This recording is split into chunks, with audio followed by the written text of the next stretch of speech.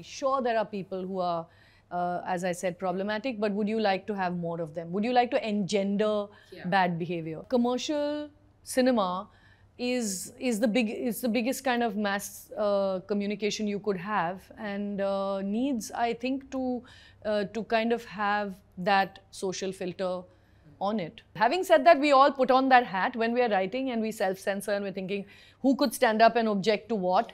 Because that happens. Hi Kiran, welcome to the Quint, and thank you so much for talking to me. Thank you, Swati. There is a lot of talk of patriarchy. When you look around you, what are some of the things that you think, even in an urban city, women are facing every day when it comes to patriarchy that could probably change? I don't think being rural or urban necessarily changes the experience of women or the safety of women in their workplace or participation of women in the workforce. I think it basically comes down to society and the way families and communities respond to women. But in many kinds of communities, women are just not permitted the choice. And choice either to study further or to have a go out and earn a livelihood, or not be married if they don't want to, or not have children if they don't want to, etc. I think even in many urban scenarios, on the outside it feels like things are very different, but when it comes down to the family unit, there are pressures on a woman that I think the majority of women face, especially when it comes to performing defined roles within a household. Interestingly, when you go across urban India, especially in a metropolis like Mumbai, you'll find a lot more working women who are actually keeping their families going and are the primary breadwinner or for their families. But they're still expected to do everything else as well. They're expected to raise their children, to look after the home, to look after the husband. It's a bit of a conundrum. I mean, either women are expected to do everything, or they are not allowed to do what they really want to do. And I do think that extends to the most so-called educated liberal families, where the pressures are quite different to be a certain kind of person and marry into a certain kind of family and have the requisite number of male children. These are pressures that women, I think, face, rural, urban alike. I think you said something very interesting, was choice.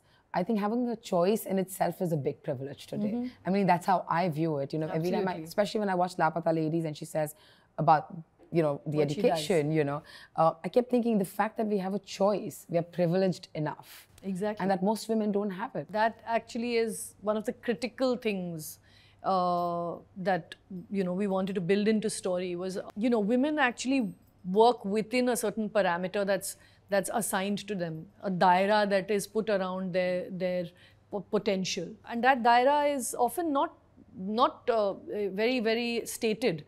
It's conditioning also that comes for generations, that, oh, you can't really do these things, I shouldn't, it's not okay to do various things, and you feel you're making a choice. But actually that choice has been made for you through conditioning. I mean, the idea is really every human, not just women, but I'm sure lots of men have to do things which they don't like to do and are not their choice. And I think every human deserves that. As society, we must enable that. I think it's very interesting that you said that it's just not women who are conditioned, also men. And I don't think we speak about it enough. Indeed, absolutely. Yeah. Very large part of the problem is that we don't deal with what men are going through. Kamla Bhasin, who was on our show in Satyamev Jayate, actually asked Amir this question. She's like, what is the opposite of patriarchy? And Amir said matriarchy. So she said, no, it's equality. Really, we can't, it's not about the binary. It's not like, oh, now patriarchy has been sort of the norm, and now we have to make it into matriarchy. But it's honestly about equality, and we can't arrive at that if we don't understand what the pressures on men are and what young boys are being conditioned to feel and think and act like. We need to encourage that sort of more equal sharing between the genders, so that men feel like it's safe for them to not be the typical masculine man that society expects, that they will not cry, they will earn, they will be the providers, they will take every stress, they will be, it's not I'm sure, easy for men either. You know, usually when you see films about feminism and patriarchy, they're very loud, right? People are screaming on top of their lungs, there are slogans and everyone's like this aggressively out there. But you didn't do that. You just got these simple dialogues and said, let her do the work. Was that also like a conscious decision for you? Very much so. In fact, that was what I changed broadly from what Biplab had written as a story, was that I felt like being in the space of humor and satire would just appeal firstly to Indians, because we understand satire, I think, like nobody can, because we live in a country full of, you know, dichotomies and sort of interesting situations. And I thought that was the right vehicle to tell this story. Also, these are concerns that everybody kind of agrees on. It's not, what I'm talking about is not at all new in some ways. At all, yeah. I don't think any of it actually is objectionable. Having said that, we all put on that hat when we are writing, and we self-censor, and we're thinking, who could stand up and object to what? Because that happens.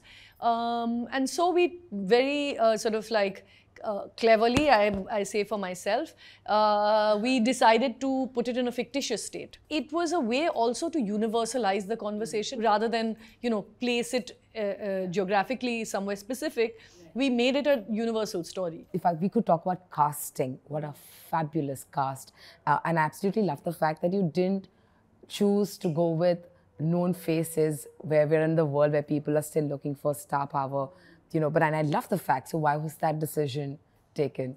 Actually, Amir was so on board with that decision, because when I read it, I was like, you know, it's set 20 years ago in a village, and honestly, the people have to fit that world. It has to look real, it has to, you know, be, these faces have to be really distinctive and entertaining as well. Like, you know, you should see the face and remember the face, memorable. So I said, you know, I really don't think we should go with known faces, because they set up expectations in a particular direction, Absolutely. right? The fact that we had a completely fresh cast took away that, in some way left us free to play with your expectations from characters. You know, when we look at our industry, right, we see films that are extremely progressive. I would like to say Laapataa Ladies is one of them, you know. Do you have something to say to films that are regressive and how it might have an effect, a negative effect on the society? I do think it would be, if you are going to speak to millions of people, it would be nice if you put on a filter of how would you like to see society take this piece of work?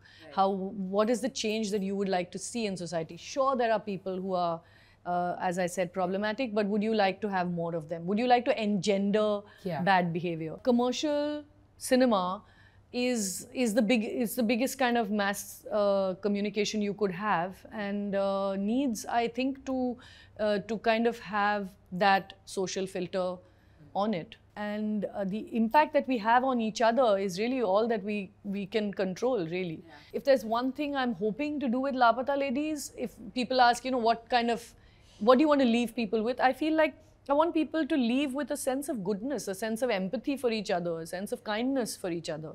You know, hope, optimism, yes, but just being good. Sometimes we can't change everything. We cannot change the world, but we can certainly change how we treat each other. Before I go to my last question, the film is, of course, called Laapataa Ladies. You know, as I say that and I use the word Laapata, we've all been lost in our lives at some point, right? True. Is it a memory that kind of comes to your mind when I say the word Laapataa Ladies? Lovely question. I feel like I myself was kind of lost for a longish time after Dhobi Ghat, because I had all these projects that I was very interested in, and I was writing and I was working on them, and I really did feel that I was in some way in a wilderness and I wasn't able to find my way. I felt it most when I was writing, and I knew that what I was writing I was very close to, but I just felt that the destination was not fully in place. That's the kind of, you know, I feel like what the film also says is being lost is an opportunity, and it's really a chance. It's a chance that you must take. It's an adventure that you should embark on if you can. And honestly, when this film came along, which was really a chance that came my way, it was a very different destination than what I was aiming for with my writing. So it was a little bit of like, you know, being lost led me to something, you know, quite fulfilling and quite, it was a discovery for me that I could make a film like this, which honestly, after seeing Dhobi Ghat, nobody would really expect. I feel so much more me after making it. So I did find myself after Laapataa Ladies. Thank you so much for talking to me, and here's hoping you have a few chances to get lost only to find yourself again. Thank you, Thank you so much for talking to me. Really enjoyed this. Me too.